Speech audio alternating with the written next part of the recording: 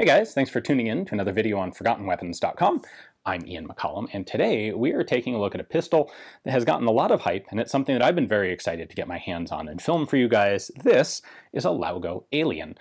And it's really not that common that we find a modern pistol that is really fundamentally different from what's sort of been accepted as the standard way of producing pistols.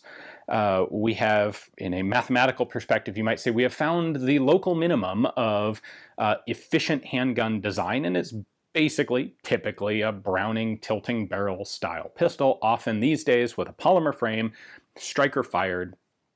Well, Laugo took a couple steps back, got a look at the handgun environment from a wider perspective, and found a better solution, at least a better solution for the specific type of handgun that they were looking to make, which I think this has a lot of potential applications, but it's most targeted right now towards the competition shooting community, because that's where you find the most skilled shooters who are interested in the most efficient, most effective handguns. And by effective, I mean being able to put many rounds very rapidly onto a very tight target. So how do they do this, or what are they trying to do? Well, you want to minimize muzzle flip. You want to have a very good trigger. You want to have the best possible aiming systems, sighting systems. And there are a number of problems with the kind of typical modern day pistol when it comes to those things. Striker fired pistols, by their very nature, have poorer triggers, or it takes a lot more work to get a really good crisp trigger in a striker because of the mechanics of how the striker systems work, especially pistols where the striker is only half cocked by the cycling of the slide, and generally for safety reasons, the remainder of the cocking stroke is done by the initial pull of the trigger. That, just by its very nature, makes the trigger heavier and mushier. When it comes to modern sights, we're of course getting to the point where it's becoming pretty typical to put red dot optics on pistols. Well, if you stick that on a Browning style pistol slide, it's going to reciprocate back and forth with every shot. That puts a lot of strain on the optics, and it also means that you're having a hard time actually keeping that dot in your sight picture as the slide is cycling. I don't know if I can't do it. There are probably some people out there who can, but having that optic sliding back and forth as you shoot is a problem for shooting. That's something that can be improved upon. And we have the matter of bore axis. When the higher the bore is in the pistol, the more it's going to tend to push the barrel up, or push the muzzle of the gun up under recoil. And it's not necessarily so much the recoil of firing that does it, it's the abrupt stop when the slide hits the end of travel. It tends to kick the muzzle of the pistol up. So if you can improve on any, or ideally all three of those things, you will have a better pistol. And Laugo has done all three of those things. So just a brief history of the company, a couple of things that make me optimistic that this isn't a flash in the pan, that this is something that will be around and will continue to be iterated upon, are first off, the fact that this is not Laugo's first entrance into the firearms design game. Laugo has been around since 2001, so 20 years now. They were responsible for the design of what became CZ's Scorpion Evo 3 submachine gun / pistol caliber carbine. They worked with CZ until about 2013 doing that. In fact, early CZ Scorpions actually say made by Laugo on the trigger group. Apparently what happened is the guys at Laugo, Ján Lučansky, the lead designer of both the Scorpion and also the Alien here, wasn't happy with the relationship and decided to strike off on his own and started working on the Alien circa 2013. It was first announced, I believe, in 2018 at SHOT Show, and the first deliveries were made in 2019. Of course, that was just in time for COVID to destroy things. And their deliveries have been rather slow. Their production has been rather slow, but we have one here. So without further ado, let's take a closer look at how this thing is actually different. Let's start by dumping the magazine. There are a couple different versions of this available. This came out of their high-end signature package, so it has a flared magazine well on it.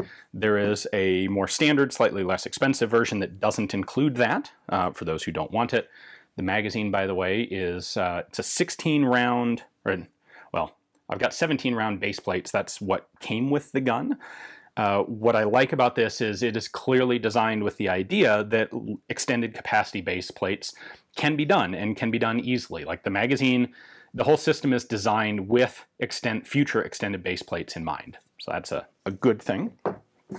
Now, what's immediately evident about this pistol is that this is not a Browning style gun.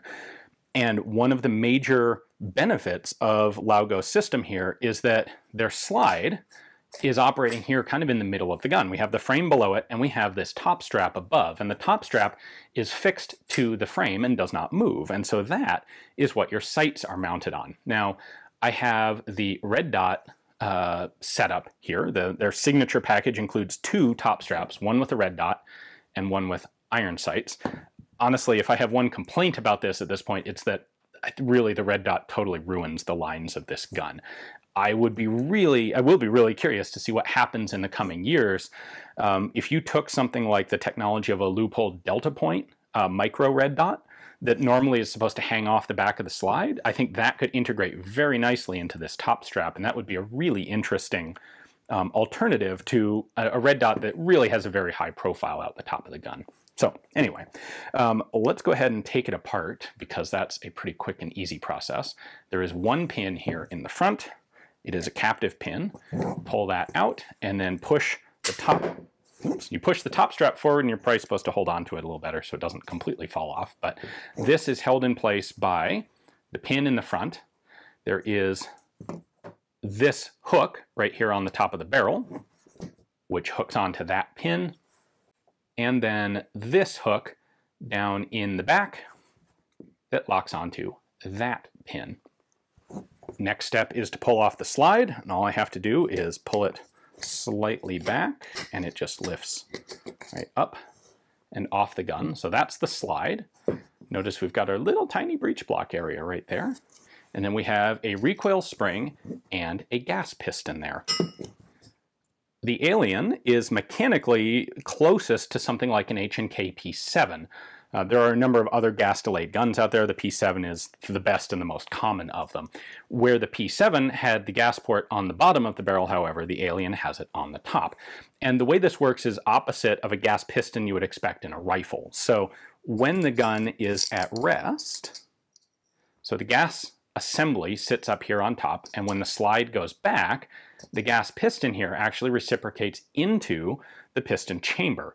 Now there is a port in the chamber right here, right basically in front of the case mouth, so that as soon as the pistol fires, gas bleeds from the barrel up into this piston chamber here, which puts a lot of pressure on the gas piston here, which pushes it forward. That force is transmitted into the slide through this lug at the front, and it holds the slide closed as long as there is pressure in this chamber, or at least it slows down the opening of the slide. The idea being, once the bullet has left the muzzle, this pressure all vents back out through the barrel. There's nothing left. The slide has started moving by that point, and its inertia will continue it moving backward enough to fully cycle. So in theory, if you have particularly hot ammunition, it will generate more gas pressure, which will in turn hold the slide closed more forcefully than if you had weaker ammunition, and the system sort of self-regulates. Now in the H&K P7, of course, this is located underneath the barrel, and there are some issues with the P7 of the trigger and trigger guard area getting really hot really quickly, because this is a component that will get hot. Well, it's a component that isn't there in a typical Browning pistol, and it gets hot because, well, it's trapping and holding a lot of very hot expanding gas from each cartridge that's firing. What Laugo has done is put that on the top. So if anything's going to get hot, it's going to be the top area of the gun. And in practice, this does not appear to actually cause handling problems with the gun. It gets warm, but it doesn't inhibit use in the way that the P7, you can't really just go dumping magazines through a P7 because it will get too hot to hold faster than you might expect. Now, point number 2 is the height of the barrel. Because all of the working parts are above the bore line here, the barrel is able to be set very low in the pistol. In fact, if we look at this from the back, you can see that the bore lines up like here, which is right in line with your hand. This has a very high grip, aka a very low bore axis, which means the impact of this slide, when it moves all the way rearward, bam, when it hits right there, it's going to tend to push into the hand, but it's going to tend not to kick the muzzle up so much. That improves control and helps you stay on target for faster follow-up shots. That's number 2 good thing. Number 3 good thing is the trigger. This is actually not a striker-fired pistol. This is a hammer-fired pistol. So there is a safety lever on the front of the trigger. So if you don't actually pull that intermediate lever, the pistol can't fire. It's a very simple lever. All it does is mechanically block the trigger from moving backwards. When I pull it in, now you can see it frees up the pistol, to the trigger, to actually move. And all that's actually doing is lifting up that little pin right there. That pin transfers through the slide, so you can see a pin right there, and it comes out the top right there, down and back up. And then that pin pushes on this, which is the actual sear. So that's the hammer, that's the sear. When the sear goes up, it releases the hammer, which swings down from the top to impact our spring-loaded firing pin right there and fire the pistol. Note that there's a really clever safety that's just inherently built into this system. You always want a way to ensure that the pistol won't fire if the slide's not all the way in battery, because of course then the cartridge can rupture and it looks like the gun explodes. Normally you would have some sort of trigger disconnect so that the trigger can't be pulled if the slide's not in the right place, and that can be a fairly complicated system. Here, by nature of having this vertical transfer pin, well, if the slide's not fully in battery, that pin doesn't line up with either the sear here or the trigger down here. No extra special steps required. That's very clever and very efficient of them. The hammer spring is located on the hammer strut back here, and when it's fully cocked, it has a little tail that sticks out the back of the top strap, and that acts as a cocked indicator. So that will tell you the status of the hammer. That's cocked, and when I drop the hammer, it disappears. That's the uncocked or fired position. So by nature of having this hammer-fired system, the Laugo is able to have a really good trigger pull. You've got, it acts like a 2-stage trigger. You've got a little bit of take-up where you just take the slack out of these 3 linked components, but once the slack's gone, it is a very nice crisp release and a very nice short reset. A couple other little things I can point out. We have a slide lock and a slide release here on the side. This is just an up and down lever. It's got a little wire spring right there that puts tension on it. It is pushed up by the follower of the magazine when the magazine's empty, so the gun does lock open when it's empty.